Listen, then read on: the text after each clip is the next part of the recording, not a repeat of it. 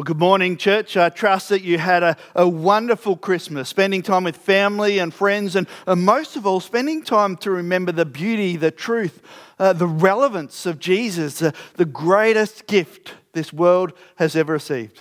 I know it was probably a big day for many of you, such a big day. Some of you are probably just woken up, you may be still in your pajamas, but you're tuning in anyway. But as I was thinking about it, it's been a huge year. It's been a huge year for many of us, and so today we wanted to take an opportunity to pause and catch our breath, to pause and reflect, to reconnect with Jesus so we can reshape our lives around the will and the ways of God as we prepare to move forward into 2022. Because I want to be really honest. If we're really honest with ourselves, whether it's personally or professionally, whether it's socially or even spiritually, 2021 hasn't lived up to any of our expectations. Now, maybe we're a little naive to think that COVID could be done and dusted in 1 year, but even though the year started well, things quickly went downhill. Our first lockdown happening in the middle of February. Now, I know for all you introverts out there, this was a welcome change of pace. You didn't have to go into the office or see anyone, and every day was pajama day. You'd Zoom in for meetings half-dressed, only dressed from the top up, and with any night meetings, all you had to do at the end was turn off your computer, and in 2 minutes, you're in bed. It was a fantastic life, and yet for those who are introverts or those who had kids learning at home, it was a very different story. Sure, there was some more beautiful and special family times, but in between there was way too many arguments and fights within the family, and not enough connection with the outside world to keep you sane. During the first year of lockdown, we seemed to cope fairly well. Now, I heard about people learning a new hobby or taking up a new exercise regime, and yet this past year and these past two lockdowns in particular have seemed to push us to the limits. In many of us, it has broken our spirits, and the enthusiasm that we once had and even the new patterns that we had managed to implement have been lost in the process. Well, the temptation, I think, for many of us is to move on without reflecting, to move forward without learning the lessons for the future. And so before we write off 2021 and put it behind us, I want to invite us to pause this morning and reflect and to hold it before God and wrestle with some of the hurts and the hardships, even the highlights, so we can see more than what's happened to us, so that we can see beyond what is happening around us and start to ask the question of what is God doing? What is God saying to us? What is He wanting to teach us so we can better follow Jesus in the year to come? And as we explore and as we reflect this morning, I want to tap into this incredibly human story. It's a story that follows on from the Christmas narrative, one of the few stories we have from the early life of Jesus. A story that reveals this very human pattern that we can follow in this season, a pattern of remembering, of pressing into the Father. So like Him, we can move forward with faith and obedience, shaping our lives around the will and the ways of God. Now, to set the scene, Mary and Joseph have managed to survive their very first Christmas. Can you imagine? First, there is the birth of Jesus, and they even managed to uphold the intrusion of the shepherds, who knows what else was news of His birth spread around the area. And after 8 days, they take Him to the temple. They take Jesus to be dedicated as required by the law, to be circumcised, and they remain in Bethlehem until these wise men come to visit. That's when God warns Joseph in a dream about Herod's plan, and so they escape. They escape at night. They spend a couple of years as refugees in Egypt before they return home. They've been a couple of years in Egypt. Herod was dead, and maybe it was natural causes. Maybe it was knocked off by his son who wanted the throne. We don't really know what's happened in those days. Either way, the imminent threat has gone, and God tells Joseph once again in a dream to return and resettle as a family in the town of Nazareth. As we pick up the story of Jesus and His family, they spend a couple of years on from Christmas. Mary and Joseph are living and working and raising their family in Nazareth.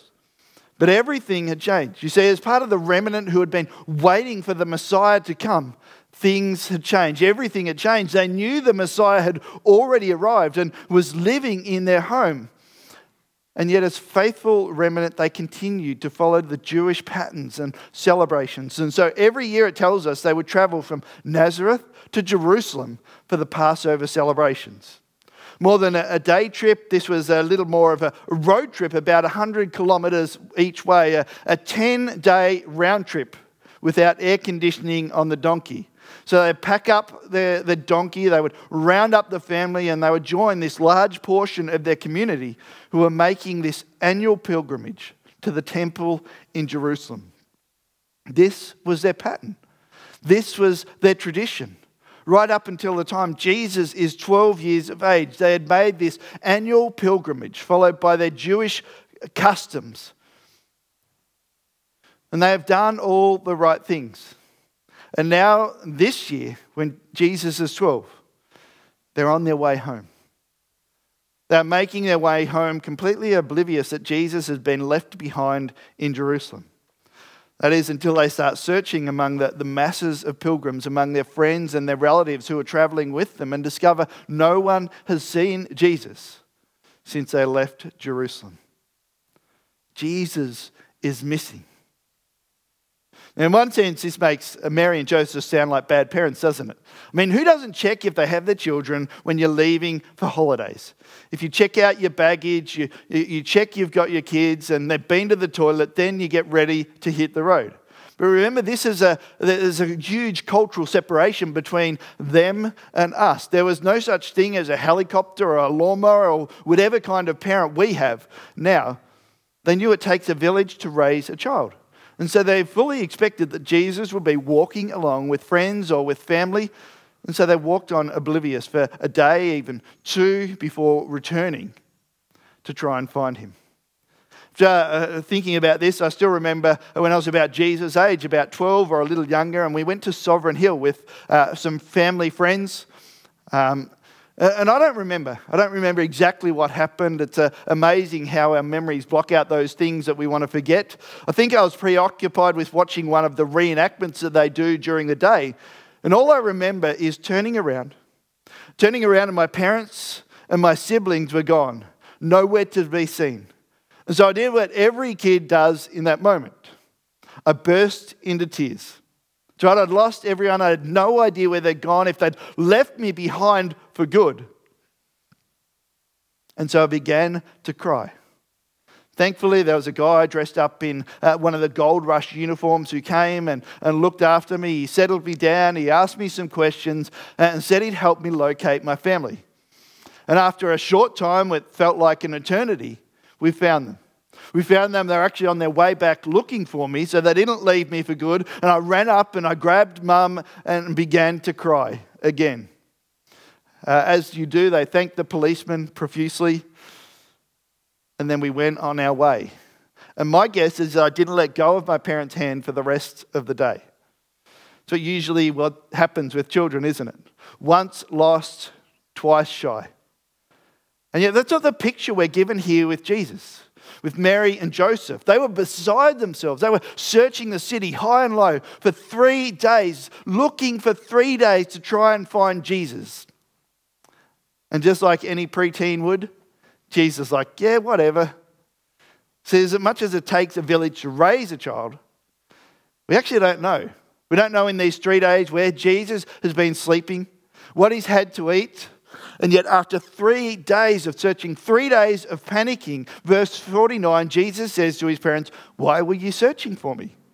Didn't you know I had to be in my Father's house? And then we read these incredible words, but they did not understand. They did not understand what he was saying to them. Can you imagine? Mary and Joseph have been entrusted with the Son of God. They were doing everything they could in their lives to honor God as they raised him. They were traveling year after year to the Passover festival. And while I'm sure Jesus was well behaved all the time, as you'd expect from the Son of God, you can only imagine there were other pressures, there were other challenges that Mary and Joseph faced that we ourselves, that they could never understand. Even in this moment, instead of getting out and playing games at the back of the church, he stays in the temple. Jesus stays in the temple, the place where God's presence was manifest, where his people would go to worship. And so rather than follow the traditions of going to the temple and then returning home, Jesus remained there. He chose to remain there and to connect with his heavenly Father, to listen and ask questions, to learn about the law, and even teaching the teachers of the law a thing or two. There was something different about Jesus. Something different about his connection with God. Something different about his wisdom, that even as a preteen, which is pretty amazing in itself, there was something about the words and the ways of Jesus that astonished those around him and caused his parents a great deal of confusion. It wasn't that he was being disobedient.